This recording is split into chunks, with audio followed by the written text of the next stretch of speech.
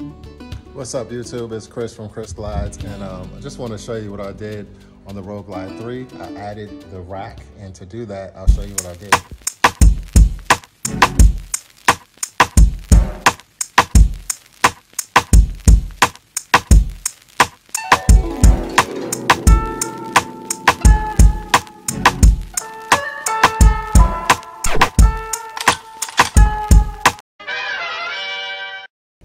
Hey, what's up YouTube? It's Chris from Chris Glides and Low Rides, and today I'm going to show you how I installed my luggage rack for the 2023 Harley-Davidson Rogue Glide 3. Alright, so yesterday I installed this roof rack and it was pretty easy. All I had was just this one set of instructions, and the instruction also comes with some diagrams, but all I really needed was a 1/16 drill bit and a 9/32 drill bit and a 3/8 drill bit. And they make it really easy for you. So on the Rogue Glide 3, it already came with these like perforated tab bump outs. So you already know where the holes are gonna be. And in the center of those holes, they had a location right for your 1/16 drill bit to go. And then you just make the holes a little bit bigger as you go. This last bolt has a hole in it, and that's for your wire whenever you're ready to wire up your brake light on the bike. It came with those 4 bolts. This one is gonna be a different size.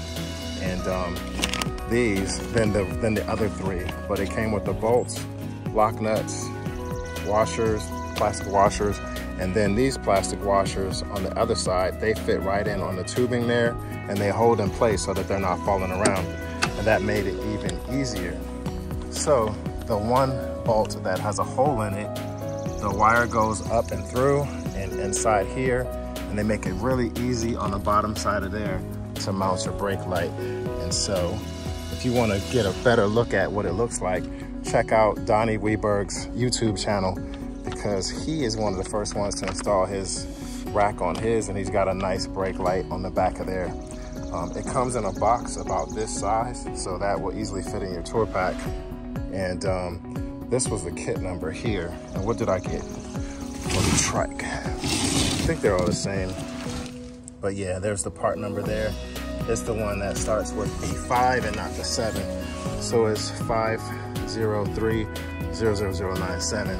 So anyway, that is what I have going on. And the roof rack looks just like that on there. I keep calling it a roof rack. Why? I mean, luggage rack. The luggage rack looks like that when it's on. It's got the sticker on there that says don't load more than 10 pounds on there. But this top here is way more stronger and sturdier than the normal tour pack that comes with a Harley-Davidson.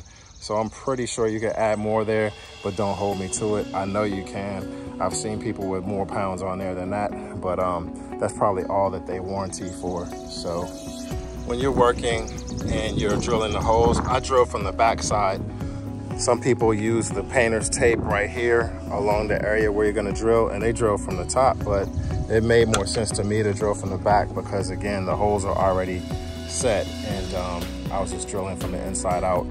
And just cover this area because you will get a lot of debris falling in there. It's still got dust on there from yesterday. It's a lot of dust, and just go for it.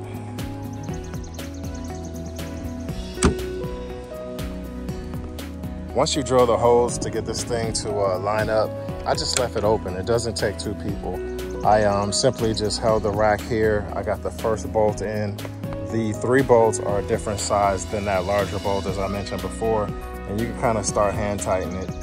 Keep all the bolts loose until you can get it all the way placed on there, and then go ahead and tighten those on accordingly.